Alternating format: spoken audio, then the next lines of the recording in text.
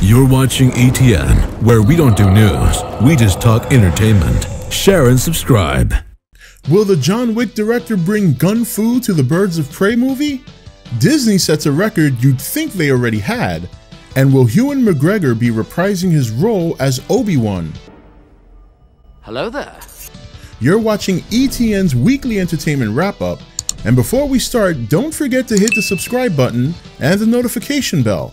Give us a thumbs up if you like this video, and most importantly, share it around as it helps the channel a great deal. So we start on a sad note, as on Friday, veteran actor Peter Fonda died of respiratory failure as a result from his battle with lung cancer. Fonda was known for playing rebellious roles in the 60s and won his first Oscar in 1968 for Easy Rider, in which he produced and co-wrote.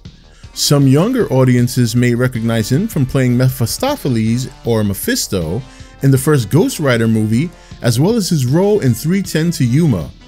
You can see his last credited role next year in the sci-fi movie Skate God.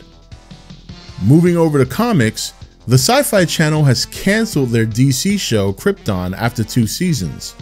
The show followed the grandfather of Kal-El, Seg-El, in his journey to restore honor to the House of El.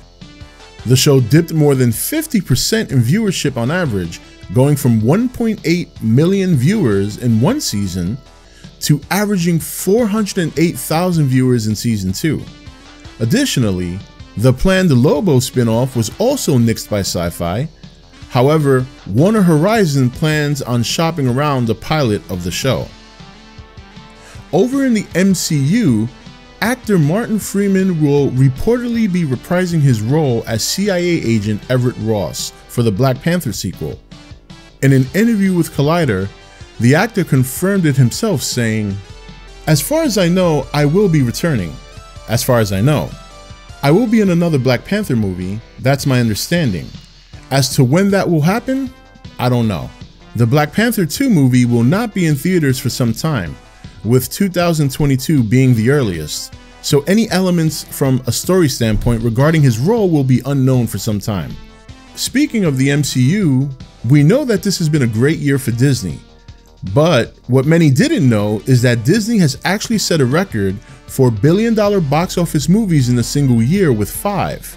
In 2019, Toy Story 4, The Lion King, Aladdin, Avengers Endgame, and Captain Marvel have all crossed the billion-dollar plateau. Toy Story 4 is also Pixar's 4th animated movie to exceed the billion-dollar milestone. So hate him or love him, Disney knows how to entertain audiences.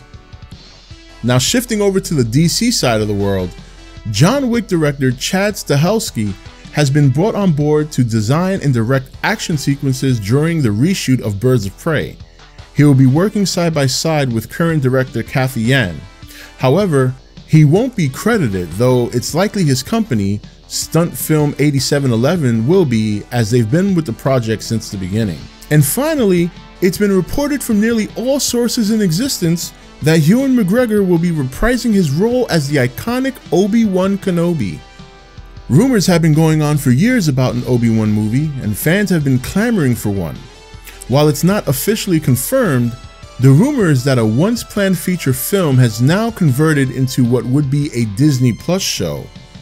Disney has been making big plans and a big push for their upcoming stream services, as Marvel has several shows based on their feature films debuting on the stream service in the coming years.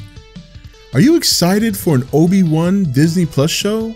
And if so, what is it you hope to see? And that does it for this week's wrap-up.